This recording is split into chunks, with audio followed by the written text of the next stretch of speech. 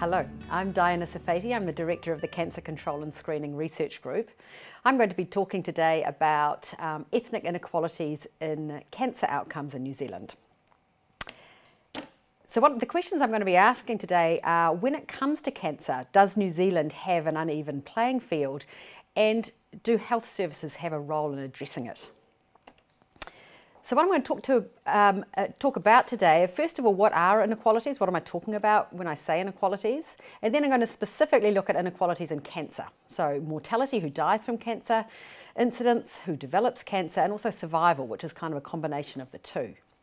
I'm also going to talk about why inequalities might exist and briefly what we might do about them. Before I get into the talk proper, I just want to acknowledge that I'm going to be presenting a lot of sort of facts and figures, but that they represent people's stories and people's lives. So I like this quote about epidemiology being people's stories with the tears wiped away.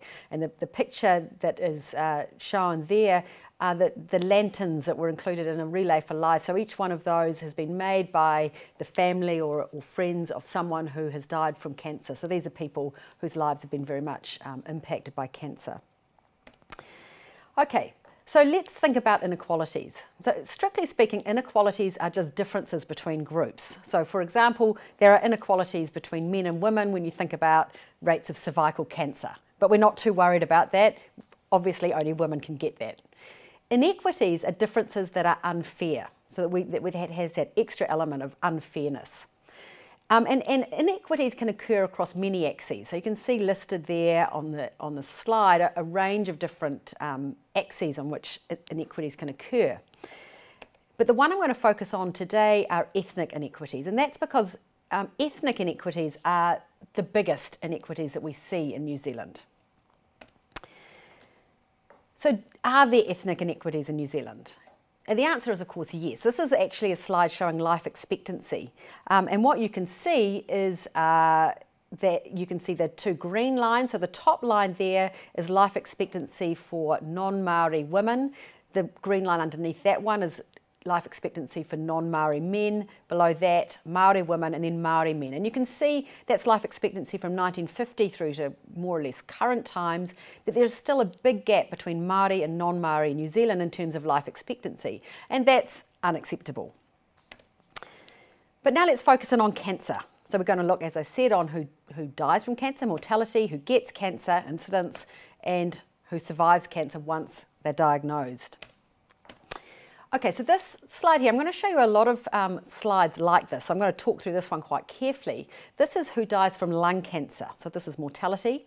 So up the y-axis, you've got mortality rate. So higher is worse. And along the bottom, along the x-axis, you've got time. So you've got early 80s, late 80s, early 90s, late 90s, and early noughties. And then each one of those bars represents a different ethnic group. So you've got the Māori group in a sort of a yellowy colour, Pacific in green colour, and European in that sort of purpley colour. And what you can see is, if you focus on the left side of that slide is for males, what you can see is that lung cancer mortality is coming down well, both for European and for Māori males. So that's the good news. So that's coming down over time. But the bad news is that there's still a big gap between Māori men and European men over the entire time period that we're looking at. And then if you look at the women on the other side, you can see that the news is even worse. Rates are actually still going up, mortality rates are going up, and the gaps between European and Māori women are huge. They're really massive and unacceptable. The reason why mortality rates, lung cancer mortality rates are still going up for women is, of course, that the tobacco epidemic, the timing of it is different for men and women. And so the time when women started smoking and stopped smoking tends to be later than men. So we're hoping that that will start coming down soon. But probably the most important thing for today is that really big gap between Māori and European. Now this is bowel cancer, so this is the same sort of graph. This is still mortality and still looking over time. And if you focus there on the males, on European males, you can see that mortality from bowel cancer was pretty flat until the mid-90s, and then it's been going down since then. But if you look at Māori men, mortality rates from bowel cancer have been going up. So whilst in the earliest period, in the 80s, mortality rates for Māori men were much lower than for European men. By the time we get to the most recent period, it's actually swapped around. And that's important because until recently, bowel cancer was considered primarily a disease among Europeans. And you can see that's clearly changed over time. So this is just to give you an idea of all cancers combined. So this is just pulling all cancers together. Again, you can see there for European men, you can see mortality rates coming down from the early 80s until recent times, gradually coming down, which is good. And for European women, the same sort of thing, rates just gradually coming down.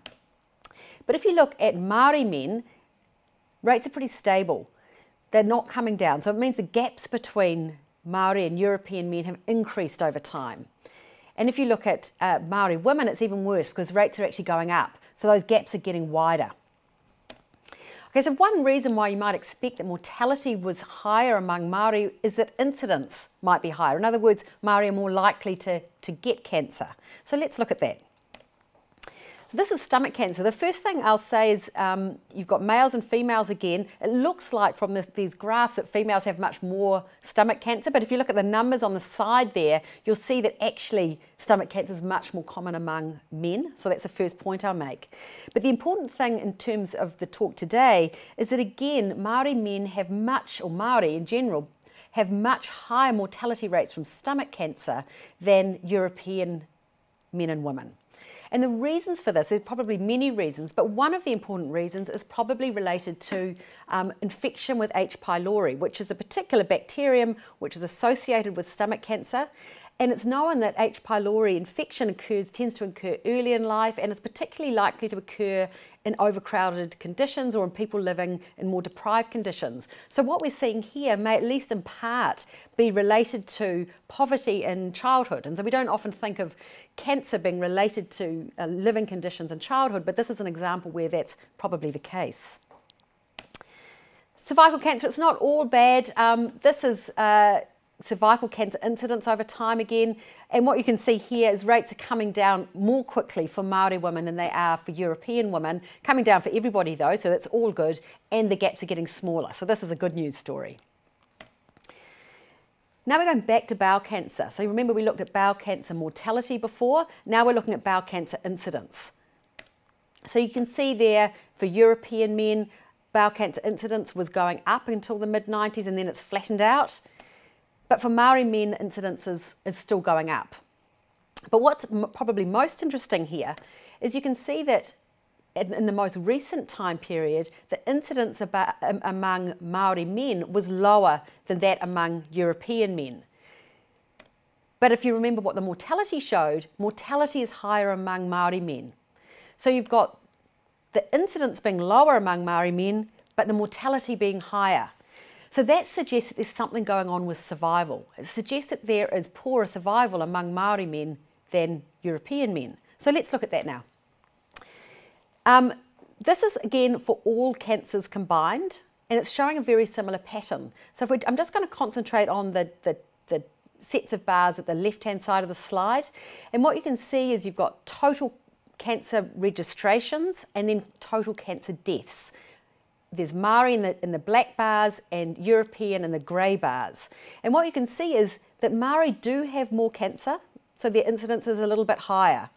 But cancer death among Māori is considerably higher. It's about double that of European men. So the gap is much bigger in terms of death from cancer than it is in terms of incidence from cancer.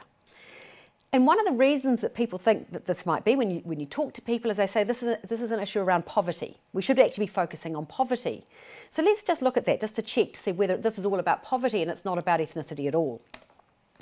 So these graphs that I'm going to show you is again, it's all cancers combined.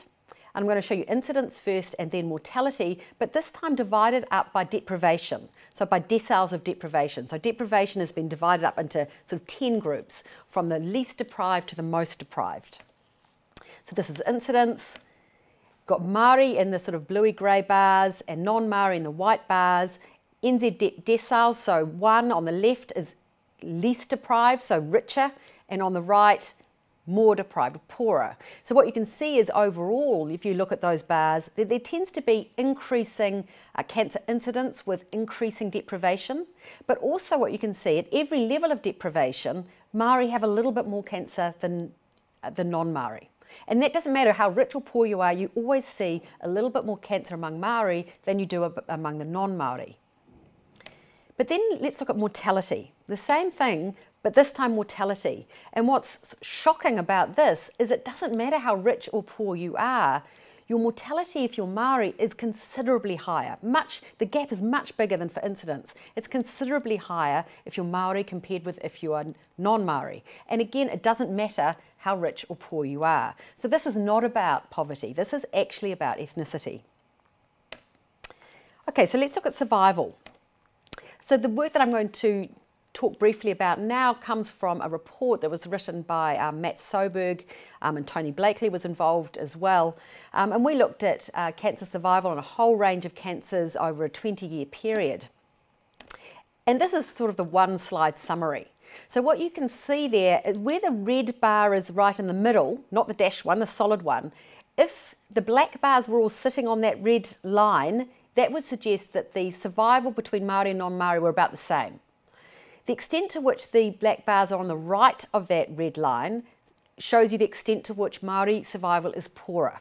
Māori have worse survival. And the extent to which the black bars are on the left of that line show the extent to which Europeans or non-Māori have better survival. And there's a very clear pattern. You can see there for just about every site, Māori have poorer survival than non-Māori. So why is that? So we did a study looking specifically at colon cancer to try and identify why Māori patients might have poorer survival.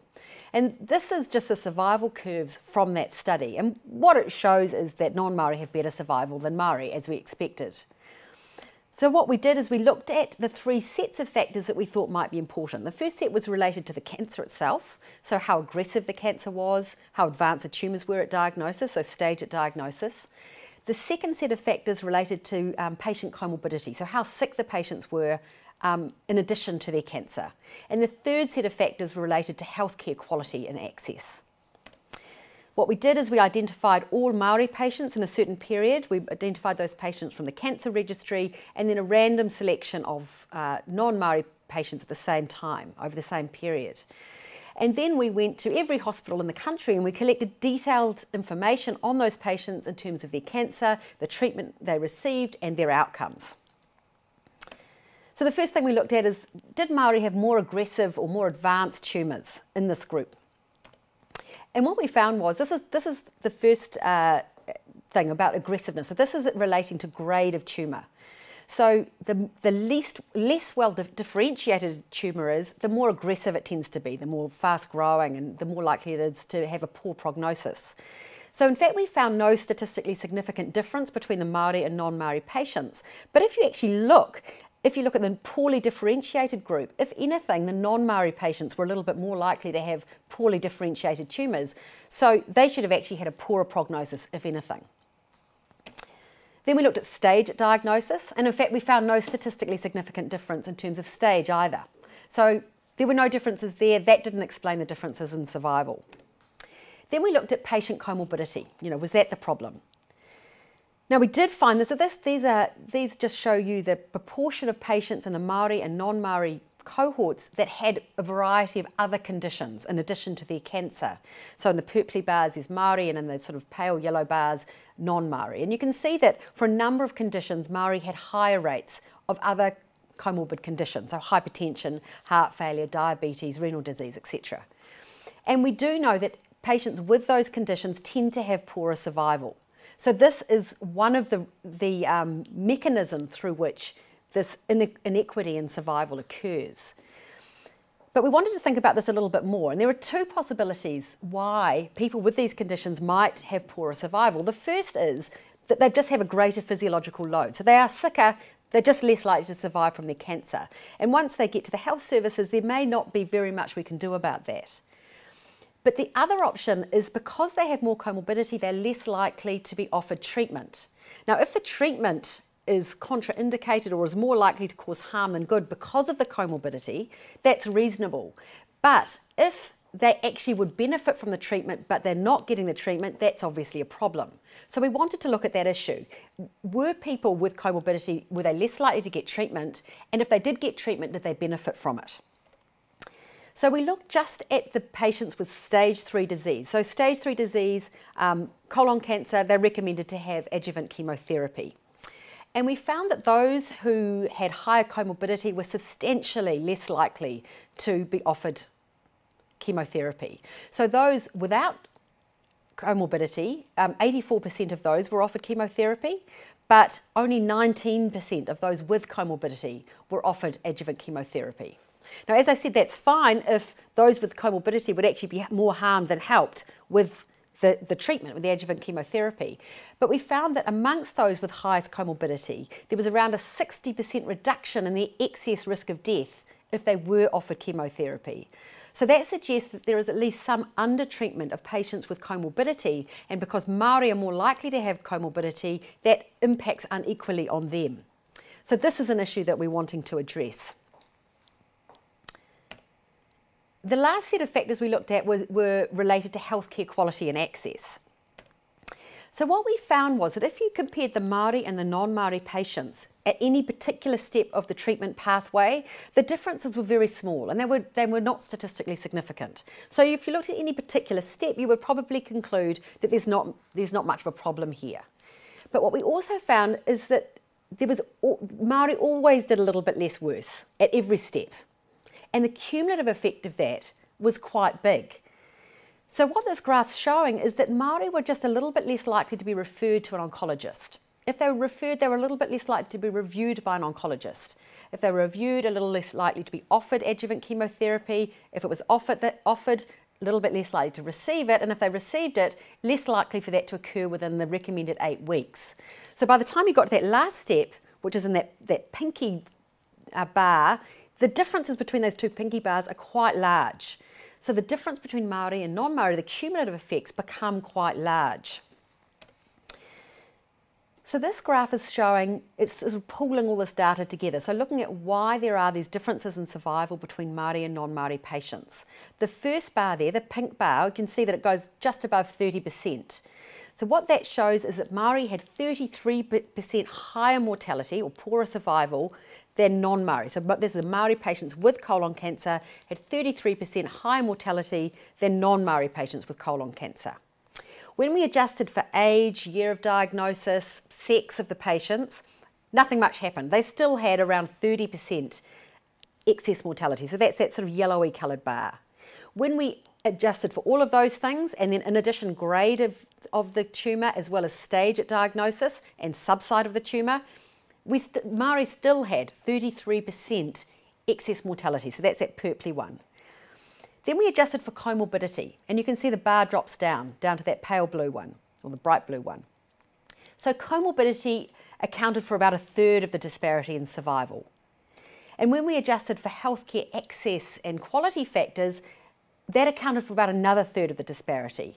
And we think that if we had managed to measure those things perfectly, we probably would have adjusted, we would have explained away most of the disparity that we saw. Now, just in case you think, well, okay, that's just one study, that's colon cancer, it probably doesn't apply, I've just given you some results here from another study, completely independent study that was carried out in Auckland by Wendy Stevens and others. And this relates to lung cancer. And these findings these are verbatim from one of her papers. They say Māori were 4 times less likely to receive curative rather than palliative anti-cancer treatment for non-metastatic disease compared with Europeans. And that's even after adjusting for age, gender, NZ-DEP, so deprivation, the Charlson Comorbidity Index, so comorbidity, tumour type, stage, and patient declining management. So even after adjusting for all of those variables, Māori were 4 times less likely to receive curative rather than palliative anti-cancer treatment. They concluded that such a reduction in curative treatment could generate measurable differences in survival outcome. They also noted that Māori waited longer between diagnosis and treatment, even after adjusting for disease and patient characteristics and patient-related delays. So these were delays in the system, not related to the patient. So the brief summary is Māori are 18% more likely to be diagnosed with cancer, but nearly twice as likely to die from it. Cancer-specific survival is lower for Māori than non-Māori for most cancers, and there's good evidence that at least some of this difference in survival is due to health service factors. So why do some groups carry more of a cancer burden than others? The first thing is differential access to determinants or exposures. So you end up with differences in disease incidence. So in other words, if Māori are more exposed to H. pylori in childhood, they are more likely to develop stomach cancer. So that there are the issues about who's exposed to what. The second set of factors relate to access to healthcare. So if one group has poorer access to primary care, for example, or poorer access to screening, they're more likely to run into problems with cancer later on. And the third set of factors are differences in quality of care received. So even when you do get into the health services, if one group has better quality care than another group, then there's going to be differences in outcomes. Which brings me to the R word, which everybody is a little bit uncomfortable with, that racism word. And I think people are uncomfortable because they tend to think of sort of very extreme, personally mediated racism. But in fact, there are different types of racism. There is personally mediated racism, where one individual holds ideas based on another person's ethnicity or race and acts differently towards them. But then there's also institutionalised racism, which is a racism that occurs because institutions are set up but within a dominant paradigm. They're set up to suit one particular group of people better than another group. And our health services tend to be set up to suit a Western world view of health and the way cancer and other conditions should be treated. And so it tends to work better for people who hold that whole world view. So that's the idea of institutional racism. And then there's internalised racism, which is the idea that sometimes if you tell people often enough that they're not as good as other people, eventually they'll take that on board and they'll say, yeah, well, obviously I'm pretty useless and obviously I don't really deserve the treatment that other people get. And there's that issue as well. But the main issue when we're thinking about health services is probably this institutional racism. So the role of health services, there are two key places to consider. The first is access to primary care. So this is making sure that all groups have access to good primary care and good access to screening in particular when we're thinking about cancer services. And so that's to make sure that people are diagnosed at a similar stage and as early as possible, and to make sure they get into the health services. The second thing is to ensure that access through care is the same for all groups. So to make sure the health services work well for Māori and for non-Māori. So how do we address inequities through health systems?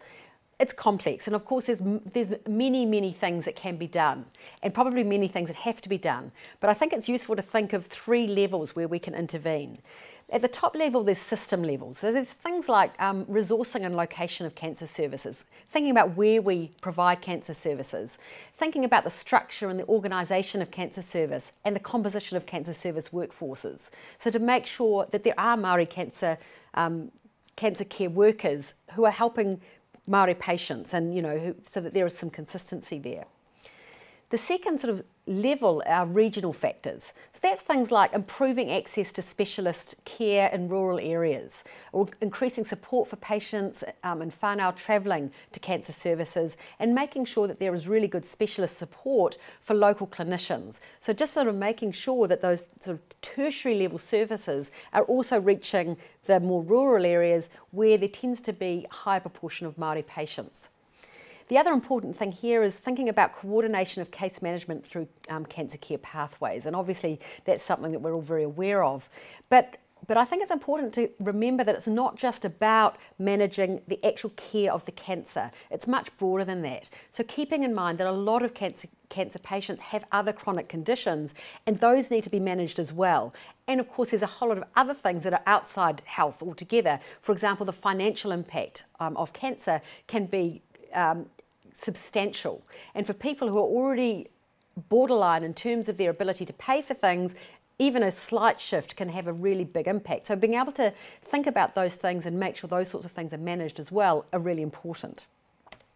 And finally, clinical factors. So that's things like optimising treatment for those with comorbidity, evaluating patient management against clinical guidelines, clinical audit, those sorts of things, and maybe things like training and cultural safety.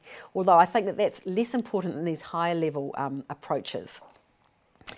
So I'm going to leave the last word to Jonathan Kuia, a friend and colleague who is a cancer surgeon based in Auckland.